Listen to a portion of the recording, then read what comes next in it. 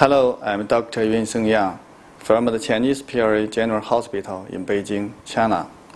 I will be presenting a poster entitled Efficacy and Safety of Linaclotide in Patients with IBS-C. Results from a Phase 3 randomized double-blind placebo-controlled trial in China and other regions. This post presents data from 839 IBS-C patients that demonstrate that the linaclotide improves IBS-C symptoms. The trial met all primary and secondary endpoints.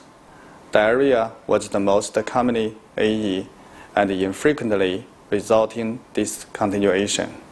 The successful completion of this trial Phase 3 clinical trial demonstrates that linaclotide may be able to benefit millions of IBS-C patients suffering from abdominal pain, constipation, and other symptoms.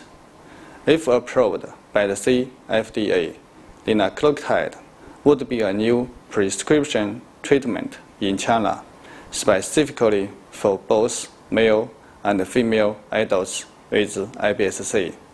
I'm looking forward to seeing you at DDW 2016, post-Monday 1646, at the Irritable Bowel Syndrome clinical session on May 23rd. Thank you.